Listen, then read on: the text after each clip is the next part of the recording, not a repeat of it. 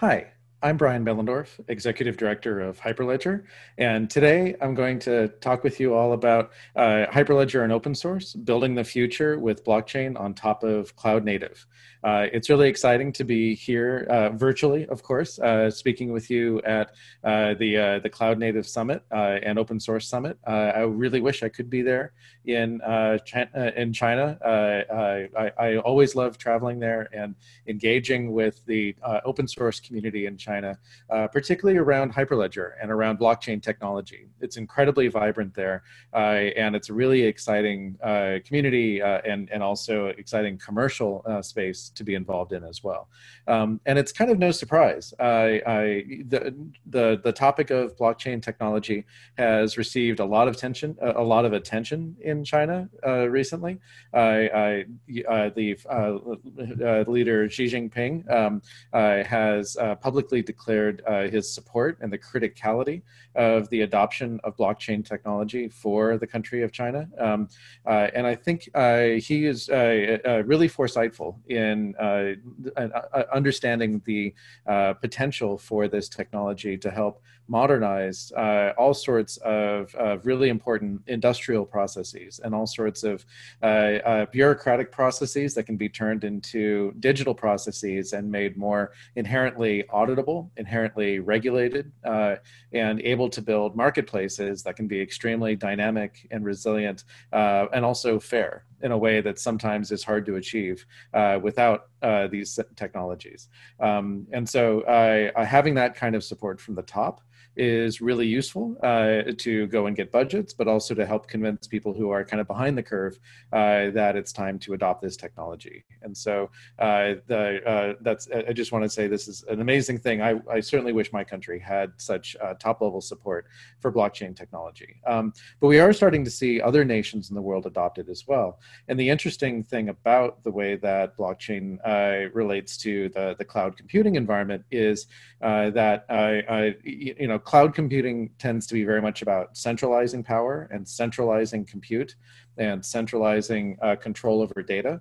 But very much blockchain technology is about decentralizing that, about building a cooperative network of nodes from many different companies, many different organizations, including government, that can all operate in harmony. And also keep each other in check in a way that is really impossible to do when you're all feeding into and out of one central server, no matter where that is based.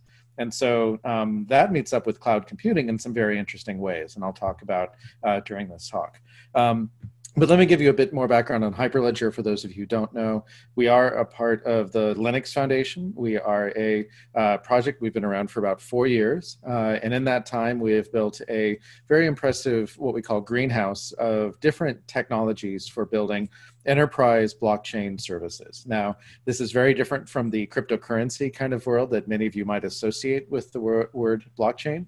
This is much more about enterprise use of really distributed databases, but databases that are very special in that you can encode in these databases certain rules about how the database can be updated and enforce those across the network in such a way that nobody is in a privileged position to be able to corrupt the system. It turns out there are many different valid ways to build such a database. We actually have 6 different database ledgers, if you think of them that way. These are technologies that when you build a network, each participant in that network runs this software on a node or a collection of nodes, and that represents their interest in the shared network. And so we have many of these 6 different ones actually, and they're based on different technologies and different approaches. I don't have the time to go into too much depth about all the different approaches that are taken, but I want to highlight a few. There's one of the more recent ones is something called Hyperledger Besu, and Besu is based on top of the Ethereum technology stack using the very familiar programming language Solidity. You can now build permissioned blockchain networks using Hyperledger Besu along with the Ethereum technology community, right? And also the Besu can run on the public mainnet, as they call it. So that's pretty exciting. We also have something called Hyperledger Sawtooth, which is a very stripped down, very simple, very flexible tool for building blockchain networks designed for very wide scale kinds of networks. But the one that I think is adopted most widely out there in the industry is Hyperledger Fabric. There's lots of other interesting technologies in the greenhouse that I would love for you to come and explore. But really the one I want to talk today most about is Hyperledger Fabric. Hyperledger Fabric is the project that really we started with and has grown now to be over 50% of the deployments out there across the internet of enterprise blockchain technologies. There is support for Hyperledger Fabric on every major cloud across the world. Not only the cloud providers in the United States and Europe, such as AWS and Google Cloud, not only the vendor-driven ones, such as IBM and Oracle and SAP, and of course, Microsoft Azure, but also the ones with a very strong presence there in mainland China. Baidu, Tencent, Ant Financial, Huawei, as well as some new ones, Dianrong, JD.com, Lenovo. All of these organizations run cloud infrastructure, and from all of them, you can provision Fabric as a managed service to represent your node on a shared network. And this is the whole promise and potential of enterprise blockchain technology, is to get it widely supported across the cloud, but also to build these systems that are not centralized on any one single cloud provider. And so no matter what use case you're thinking of using this for, supply chain traceability, trade finance, digital identity, the important thing is you can build these networks now across clouds so that even if a cloud goes out of, drops off the network, has a routing problem, decides not to support the technology anymore, goes out of business, right? You have resilience in the network. And so this is a really cool thing to see. And Fabric is now a commercially supported blockchain as a service offering across all these major providers. And as evidence of the deployment of Hyperledger Fabric out there, there is a survey done once a year by Forbes magazine called the Blockchain 50, where they look out and see, well, who out there is, who amongst the 50 largest companies in the world, those with revenue north of $1 billion a year, who's using enterprise blockchain technology and what types of blockchains are they using. And from this list, more than half of them were running Hyperledger Fabric, and another 6 out of those 50 were running other Hyperledger technologies. And the footprint is across some really different kinds of organizations, technology organizations, as you can see in this slide here, but also companies like Cargill, who use technology for shipping of goods and tracking of those shipments. Companies like Santander, which is a bank, HSBC, of course, China Construction Bank, I want to note.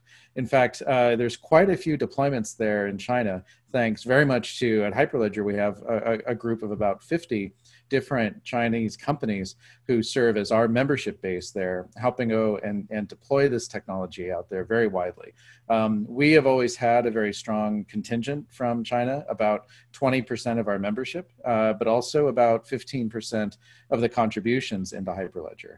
And so we introduced something very early on called the Technical Working Group for China to help facilitate the collaboration between developers based in China, not only using Hyperledger Fabric and other Hyperledger technologies, but also wanting to contribute bug fixes and improvements and those sorts of things. We knew that language would be a barrier, and sometimes time zones, and sometimes firewalls and those sorts of things. So we felt it was important to build a local community in China, very much focused on serving the needs of the technical community there, and to be a bridge to the global community. And so that we're very thankful for the Technical Working Group China, and it's been a very key part of our success. We have also now introduced at Hyperledger the concept of the Hyperledger Certified Service Provider. This is modeled very much after the Kubernetes Certified Service Provider program that CNCF has done so well, because we know it's important that on the cloud that you have compatible systems and you have vetted, verifiable partners out there going and building these different services.